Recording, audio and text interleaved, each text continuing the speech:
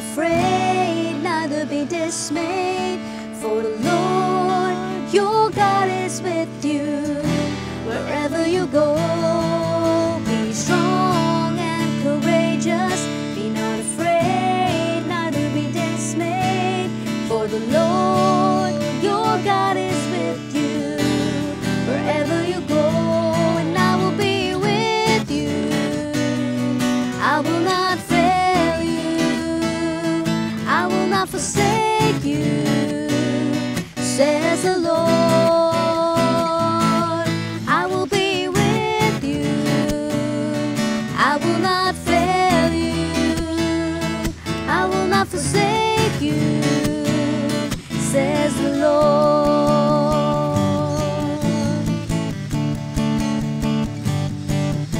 Be strong and courageous. Be not afraid, neither be dismayed, for the Lord your God is with you.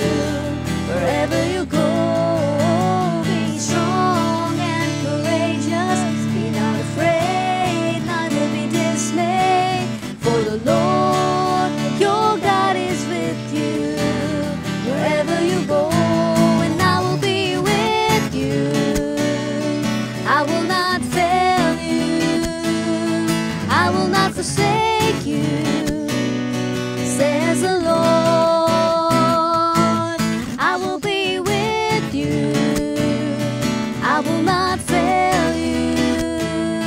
I will not forsake you, says the Lord.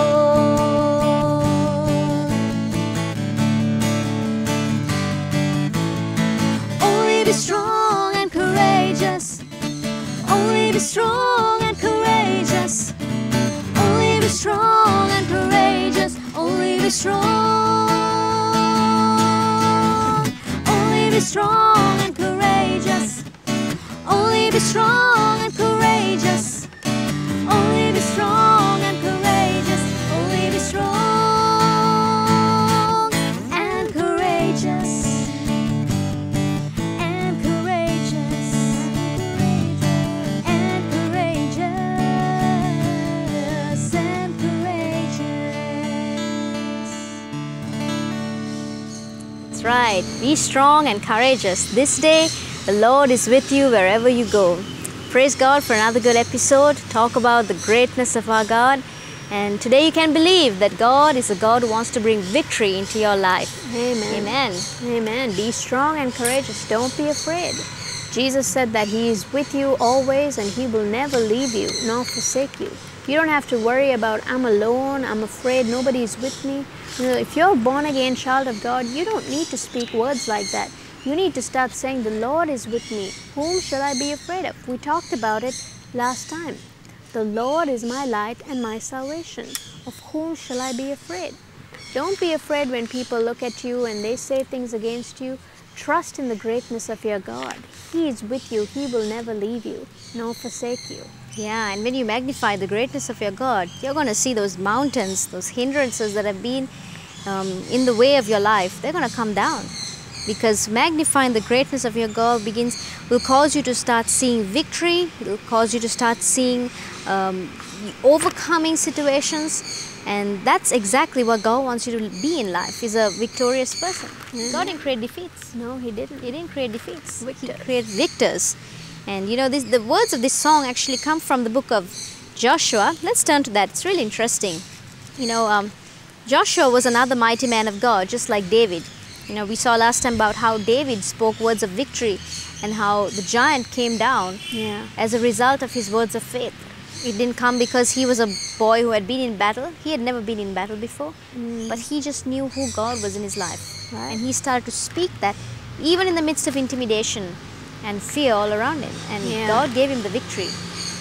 And you know, Joshua is another mighty man of God that proclaimed victory in his life throughout many situations that he faced. Let's read first of all the words of this song come from the book of Joshua chapter 1 and it comes from verse 6. Let's start reading. Joshua was a man in the Old Testament. There were the group of people, they were the people of God, and God led them mightily and strongly out of so many hardships. And God used a man named Moses initially to lead these people of God. But it came to a time where Moses had passed away. And now these people of God, they needed a new leader. And so God comes to Joshua, who was a helper of Moses as well. And he comes and says, now Joshua, it's time for you to rise up. So let's read these scriptures. Yeah. That's the backstory of where this is coming from. In fact, Joshua was the new leader of the children of Israel. And probably he would have missed having Moses around him. And so he probably would have been in this place of still mourning about Moses gone. And at that moment, God gives him this promise. It comes from Joshua chapter 1 verse 6. It says, God tells to Joshua, be strong and of good courage. That's powerful. That's just the first part of that verse. Be strong and of good courage. Now let's read verse 7. God repeats himself and says, only be strong and very courageous. Yeah. Okay, let's go on to verse 9. We're just reading these parts where God says to be strong and courageous. In verse 9, God tells Joshua, have I not commanded you? Now God is like really strong here. He's like, I'm commanding you, Joshua. Be strong and of good courage. Be not afraid, neither be dismayed. For the Lord your God is with you wherever you go. Amen. And how awesome is that? God repeats himself. Sometimes when you see the Bible, when God repeats himself, he definitely wants you to get what he's saying. Yeah. When he keeps repeating himself, God keeps saying, be strong and of good courage. That means he means it. And I suppose probably at this time, Joshua would have been very discouraged, very disheartened, because he had just lost a great leader, Moses. Yeah. And you know what I noticed in this whole chapter is you don't find Joshua speaking at all, but you just find God constantly encouraging him. And that's why he's saying so many times, be strong and courageous. Only be strong and courageous. Have I not commanded you? Be strong and courageous. Yeah. He is coming against that spirit of discouragement that was in Joshua. I suppose he would have been very discouraged. I mean, having Moses lead you for a long time and going through so much of things, and you're not the one who's taking the initiative, somebody else is. But now here it's up to you. It's up to Joshua to do it. Yeah. And so God is coming against the spirit of discouragement and saying, only be strong, Joshua, don't be discouraged. And I like what it says in verse 9, have I not commanded you? God is saying this to Joshua, I'm giving you a command. It's not a suggestion, it's not an option. If you want to, you be strong. If you want to, you be courageous. No, it's a command. The Lord is saying, if you want to succeed in life, you're going to have to be strong. And the powerful thing is, if you see, even in Ephesians, God talks about being strong. But he says, be strong in the Lord. Yeah. So are we just going to be strong in our own might, in our own ability, in our skills and our talents and our abilities? No, God says, be strong in the Lord.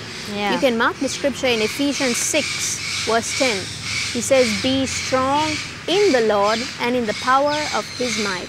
So I believe God was strengthening Joshua here and saying, you're not going to do this alone. And in verse 5 also, Let's read that. it says, there shall not any man be able to stand before you all the days of your life. As I was with Moses, so I will be with you. I will not fail you nor forsake you. That is really encouraging. That is so powerful. God is saying, I will be with you. I will not fail you. I will not forsake you. Yeah. You can count on God. Yeah. You can count on him. I mean, that is the first way that you can be strong, is knowing that God will never leave you nor forsake you. That should be one of the promises you confess and say almost every time or every moment of remembrance that you think about it. God, you're with me. You're not left me. You're never going to leave my side. That's the promise that God has given us. When Jesus comes to live on the inside of you, he's never going to leave you. You have this assurance forever throughout your lifetime that he's going to be with you. Yeah. And God tells this to Joshua. This is actually a very encouraging verse. When you see, when you read this should bring so much of hope into you. God tells to Joshua, as I was with Moses, so I will be with you. Right. How cool is that? I mean, God didn't tell Joshua, well, I've had a long number of years with Moses. I think it's time up for you to do this alone. God didn't say that. No. He says, as I was with Moses, as I was with him throughout that whole journey of 40 years, I'm going to be with you. I will not fail you, nor forsake you. Yeah. And if you go back reading from verse 9 down there again, he says, the last part says, don't be afraid, don't be dismayed, for the Lord your God is with you wherever you go. That's right. Now this is very important that you know that. For you to be strong and courageous, one of the first ways is have this assurance that God is never going to leave you. He's going to be with you. If God is with you, that means you have strength working from within you. Yeah. You will have courage. Protection. Yeah. I mean, the names of God is so amazing. God is our Father. He's our strength. He's our refuge. He'll be all these to you. We're going to talk more about how you can be strong and courageous. But be encouraged. One of the first ways is knowing that He's going to be with you and He's never going to leave you. So we were talking just now about the scripture in the book of Joshua chapter 1 and how God was strengthening this man named Joshua and encouraging him. Be not afraid. Don't be discouraged. The Lord your God is with you. I'm going to be with you. I'm not going to fail you. I'm not going to leave you or forsake you. As I was with Moses, the leader who was gone before you, so I'm going to be with you. Yeah. So be encouraged. You too also take these words and say, Lord, you are with me. You will never leave me nor forsake me. If you're in a discouraging situation right now, this is going to be an encouragement to you. The Lord is with you. Keep saying that over and over again and declare it out of your mouth. See, that's the power of speaking God's word. When you speak it over and over again, you're building faith on the inside of you. And when you build faith on the inside of you, you're going to get stronger and you're going to see it becoming a reality in your life. God is with me. He'll never leave me nor forsake me. He won't fail me or forsake me. Yeah, I love those words in Joshua 1:5, where God tells to Joshua, I will not fail you, nor will I forsake you. There's a scripture in the New Testament where Jesus tells his disciples, before he goes away, he assures them and says, Lo, I am with you even unto the end of the world. And that is such an encouragement. I am with you till the end of the world. That should bring so much of hope to you. I mean, if you can't get hope anywhere else, go to the Bible, go to the Word of God. That is the most encouraging book ever. This book right here is full of hope. It's full of promises of victory. Because we live in a world that's very discouraged and a world that's always, people have hope, but people, most of them don't have any hope in their life. So where are you going to turn to get hope? Otherwise you might say, well, what's the reason of living if there's no hope? Yeah. But if you realize, if you have God on your side and knowing who Jesus truly is, you're going to have a life of hope. You don't have to live a life just because every day passes by and you got to live. You can live a life with courage and expecting to see victory, because that is faith. That's right. That's very important. So be encouraged that God's never going to leave you. So let's keep reading the book of Joshua. We're going to read from verse 2. Another point I just want to let's make go on to that first. from this. When God was encouraging Joshua, he was saying, be strong. And then we pointed out last time in Ephesians, God says, be strong in the Lord and in the power of His might. Yeah. You notice you are supposed to be strong in the Lord, not in your own might, your abilities and your strength. Be strong in the Lord, in who God is, because He is a big God. And I also wrote down here, your strength does not come from man. Yeah. Your strength does not come from the people around you, from your own abilities. Your strength comes from God. In Psalm 46:1 it says, God is our refuge and strength. He is a very present help in time of trouble. God is our refuge and our strength, a very present help in trouble. And that's what was happening right here with Joshua. God was his refuge and strength, and he was saying, I'm your very present help in time of trouble. I'm going to be with you. I'm not going to fail you. Yeah, that's very important. Yeah. In fact, if you read verse 2 in Joshua chapter 1 verse 2, God, this is what God says to Joshua, Moses my servant is dead. Now arise and go over this Jordan, and you and all these people unto the land that I'm going to give you, even to the children of Israel. Now what can we get from that verse? The word arise is what stands out in this verse. God is telling Joshua to arise. Because why is God telling Joshua? When you think of the word arise, you think of getting up out of something, right? Arise and wake up or get up. And God is telling Joshua, arise. Moses is dead. I mean, you know, sometimes many of us don't want to arise to the future because we're still living in the past. We're still living in what has happened. and things of the past, and we're defining ourselves by the way we were brought up, and we don't want to arise when God tells us that, you know, when He tells us to do something. Or it could be the other way around. You have had great victories in the past, but now, like Joshua, Moses, his previous leader, is dead. And he's wondering, how is this all gonna, you know, continue? You've had great victories in the past. You've seen God deliver you out of so many things. And now what? Moses is dead. Maybe this is the situation in your life. You're experiencing something like this. But God is saying here to Joshua, and He's saying the same thing to you. Yeah. Arise. Arise and go over this Jordan, you and the people. Yeah. For unto the land that I'm going to give you. Arise. And I'm also reminded of that other scripture in the New Testament, in Philippians. Paul, an apostle of God, he talks about it, and he says, forget the things that are behind. No, not, he says in, he says it so beautifully in Philippians 3:13. Brethren, I count not myself to have apprehended or understood everything, or I'm not just this all-intelligent person. But this one thing I do, forgetting those things which are behind, and reaching forth unto those things which are before. Yeah. You have to forget the things that are behind and reach forth to the things that are before. That's right. If your mind is always on what used to be, what has happened, all the good times we've had, and all the bad things that have happened, you will not be able to reach forward to the good things that God has for you. Your mind will be in the past.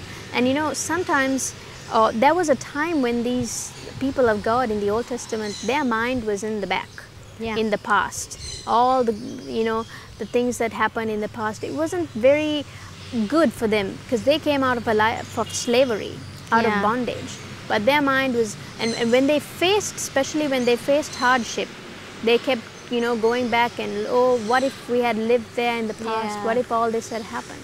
But notice, you will never be able to get into your future, into the things that God has for you, if you're constantly remembering the past. That's right. And you may have had victories, but now it's time to move forward. Because God has good things for you. You got to have an expectant attitude for the future. You cannot always, you know, begin to see that, you know, this is just another day, and nothing's good ever can happen to me now.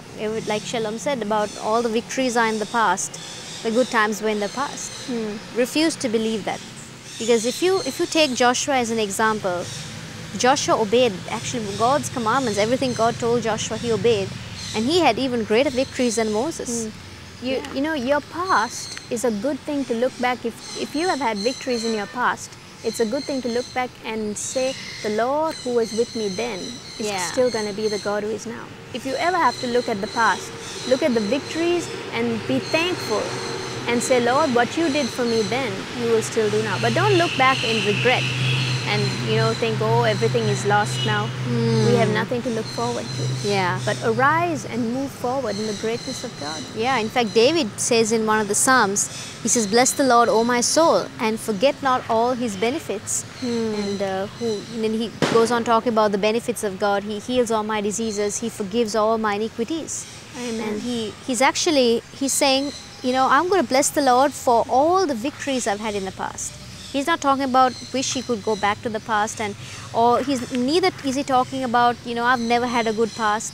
He's saying, Lord, I thank you for all those victories that you've given me. I'm going to thank you and I'm going to praise you. So if ever the past comes to your mind, just remember about the victories you've had. And if the past has never been a good one for you, say, Lord, I'm not going to look at the way it's been. I'm going to start seeing myself the way you want me to see myself. I'm going to rise up. I'm going to see victory for my future, even if I've never seen victory. Another point that we can find in the book of Joshua and in the story that we're reading right now is that God is never a quitter. That's good. God is never a quitter. When Moses failed, God didn't quit leading the children of Israel. You know, whenever you make a mistake, don't think that God will leave you and forsake you and forget you. Remember this, God is a faithful God. He is never a quitter. He has never lost and He will never lose. He is a winner always, and He wants your life to be a life full of victories. So God is never a quitter. Think back even in the life of Adam and Eve, you know, in the Garden of Eden. When they messed up, they made a mistake. God didn't give up on them. In fact, he searched for them. He called out to them. They were in the hiding and they were afraid.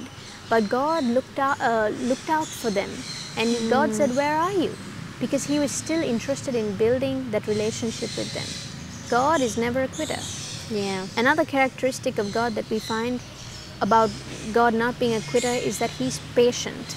That's right. He's long-suffering. He will bear with you. Even if you make a mistake, he will forgive you and give you more chances. He's a faithful God. Yeah. You know what? If you think about quitting, it's a sign of instability. Yeah. You know, you're making one decision, then you give up on that, then you move into something else, or you do this and you do several things. You're unstable. But don't be a quitter.